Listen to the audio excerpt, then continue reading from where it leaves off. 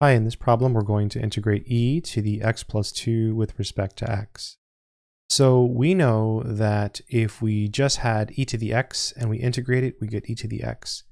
But here we have an x plus 2, so there's a couple ways to do this. So one way is to use just basic algebra. So we can write this as e to the x times e to the 2, and then we have our dx. And the reason you can do this is because whenever you have bases that are the same and you multiply, you add the exponents. So here the base is e, and when they're the same, when you multiply these, you basically just write e and then you add x plus 2, which is what we have here. And so the reason we did this is because this piece here, this factor, e to the 2, is a number, it's a constant.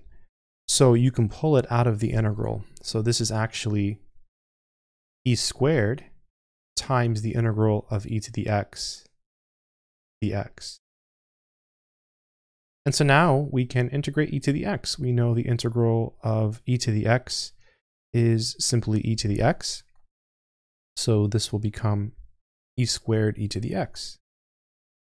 And then we add our constant of integration always, plus capital C. And so that would be the answer to this problem. Kind of an interesting problem because all you have to do is rewrite it using some algebra. I hope this video has been helpful. Good luck.